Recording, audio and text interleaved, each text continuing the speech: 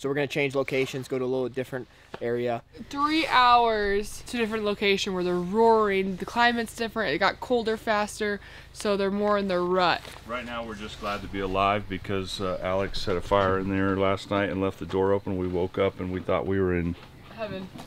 Well, I thought I was in hell. But... My dad woke up. He can't speak any Spanish, so he's really confused all the time. So in Spanish, I think he was pretty much like, "What the hell's going on here? Where are you?